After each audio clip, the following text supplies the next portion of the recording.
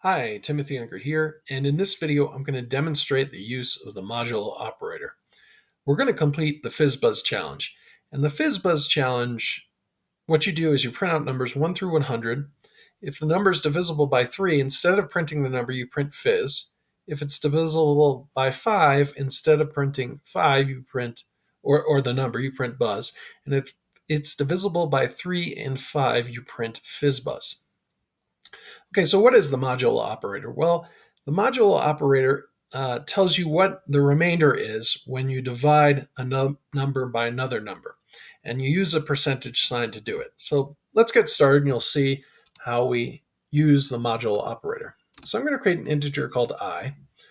And that's going to be for my for loop. I'm going to say for I equals 0. I is less than 101 because we're going up to 100.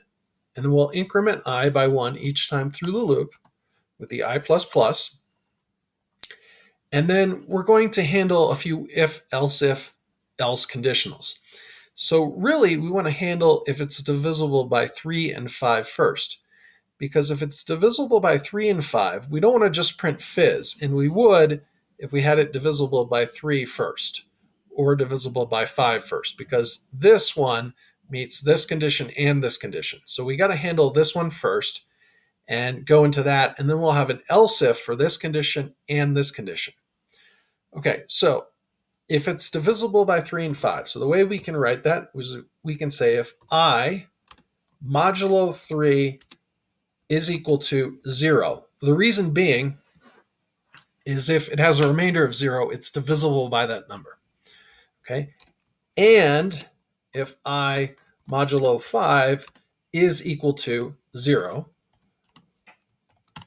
well, then we're going to printf Fizzbuzz. And we'll put a slash n just to bring it down to the next line after we do that. Now we can use an else if and handle the condition of I modulo 3 equal to 0. Okay. In that particular case, we're going to printf just Fizz and put a slash n there. Now we want to handle the condition of, so we'll use another else if of I modulo 5 equal to 0. We're going to printf now Buzz, okay? And then we'll do a slash n there, put a semicolon.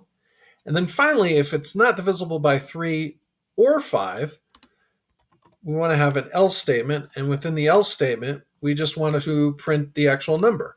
So we're going to pass in an integer and have a slash n for formatting. And we're passing in I. At the end of our main function, we want to simply return 0. Okay, I'm going to save our function. Let's open up a terminal. And let's compile this into modulo. And now let's run it. And we see we start off with Fizzbuzz. We made one mistake. Okay, so let's leave the mistake and let's exit out. And the mistake we made was starting I at 0, because technically when 0 is divisible by anything, it's not the other way around. If you divide by 0, you can't do that, but you can divide 0 by anything and get a remainder of 0. So we have to start with 1, okay? So that is a mistake you could make. It's a mistake I just made, so be cognizant of that.